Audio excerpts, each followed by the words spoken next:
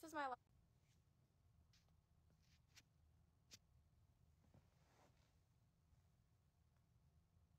Yes.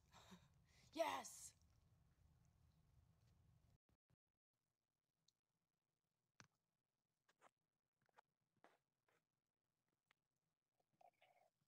Yes. Thank you. There we go. You did it. I'm so sorry about that. Hey, it worked. If at first you don't succeed, try again. 3 times a charm. Third time's a charm. 3 is a good number. Okay. How are you? I'm good. I'm doing okay. Yeah. Where are you in the world? Oh, let me try it. There it goes. What you asked me? Where are you in the world right now? I'm on the East Coast. Okay. Trying to live my best life. Yeah. It's okay. So my husband's trying to get me to move. It's okay. What about you? Where are you? I'm in LA. Oh yeah, okay. Yeah.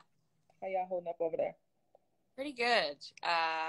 Pretty good, I guess. I mean, I can't speak for everyone. I went to a nice peaceful protest the other day, waiting to see if there's gonna be more this weekend that I can go to.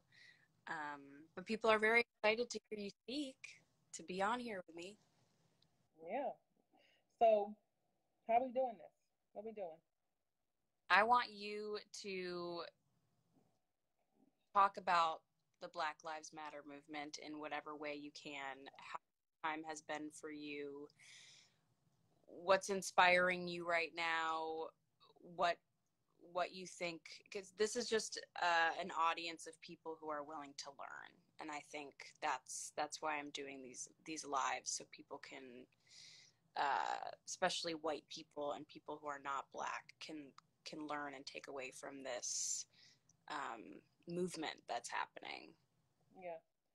You know what I teach. So let me introduce myself.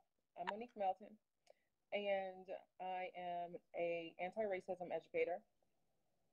I specifically create classes, courses, learning experiences to support people in their journey of anti-racism, which is to identify and eliminate racism through systems, powers, beliefs, so that we can redistribute resources and repair harm that's been done and share power equitably. Mm-hmm.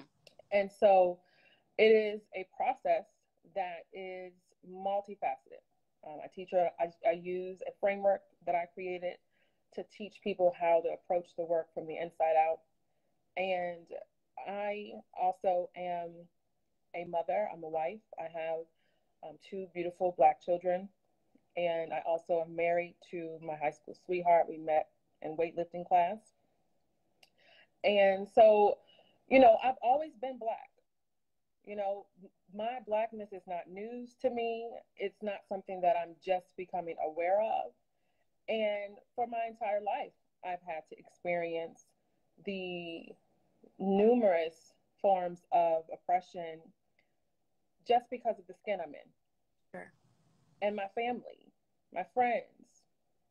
And so this this season that we're in right now, this moment in time where there is this increased awareness and attention on issues and matters that are directly negatively impacting Black lives.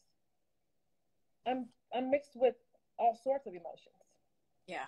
Because we've been saying this. This is not news to us.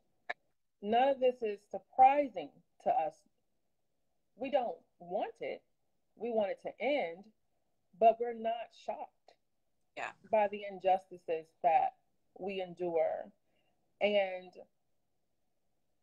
so to see that it has taken yet another and multiple Black deaths, yeah, and it had to be on video, and it also had to be a Black man to get people to want to notice what we've been saying all along. You know, today is Breonna Taylor's birthday, and she is a Black woman who was murdered by the police in her bed while she was at home in the comfort and should have been safety of her own home. She was murdered, and that murderer is still out